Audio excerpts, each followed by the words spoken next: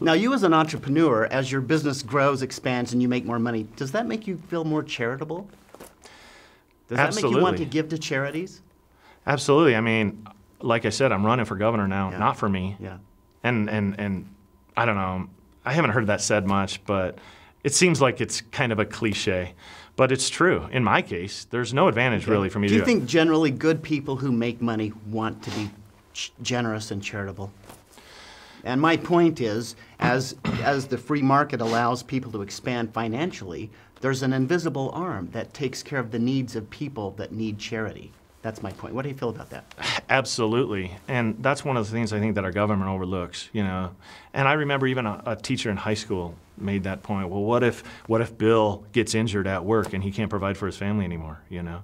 Well, look, there's people in America, there's this invisible arm, like you said. There's organizations, there's churches and others that can help out, you know. And to the extent that we're not burdened with such a heavy tax system, you know, then we're in a position to then help people more. And there are people I've hired over the years, I counted recently, 69 people over the last 13 years from Alpine, and employed them. And it wasn't because I couldn't find better workers in other places, but they were people that I knew, people in my neighborhood, family members, you know what I mean? And I think, and I know quite a few entrepreneurs, and everybody feels pretty much the same way I do, which is we're grateful to live in this country and we want to do what we can to help out. Well, it sounds like government is doing reverse of what you would like to do, and in a way it's creating the problem that it's taxing us to solve. And if we were to do it like you were saying, cut taxes and promote prosperity with free enterprise, that the invisible arm would take care of the people that the government is trying to take care of with taxes. Yeah, I'm so glad. It's so refreshing to talk to you, actually, because I can see that you get it.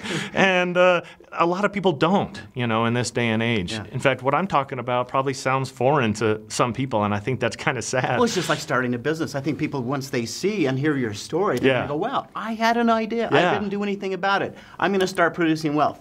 But if they become afraid of the taxing, that they're not going to make any money from it, they're not going to prosper from it, it's just going to be like you. I was a businessman. It's just going to be promoting bigger government, which is creating a bigger problem. Exactly. It's like gas on the flames. You know, the government is saying, let's put gasoline on the flames to put out the fire. Or muzzling the ox. Yeah. So, and the funny thing is, a small step by the government to back off and have faith in the American people, you know, cut taxes. I mean, the tax cuts that George Bush implemented in 2002, was it? Or 3, whenever it was. Small amount. The Democrats kept saying, it's enough so the average person can buy a muffler. That's what they said, right? Yeah. Well, what effect did that have? They cut taxes, but yet the government made more money in tax revenue because it spurred this huge economic boom, you know what I mean?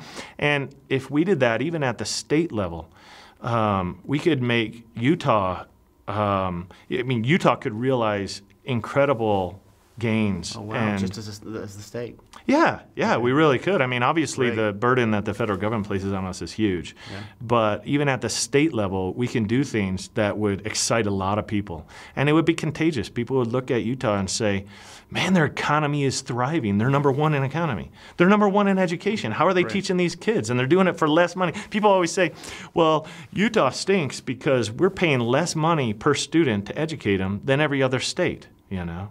Well, we're not actually. I think we're 49th. But I don't look at that as a bad thing. I wear that as a badge of honor. I mean, if I'm in business, right, and I have a number of other competitors, and I'm paying less than everyone else for each CD that's replicated, right? I don't look at that and go, well, that really stinks.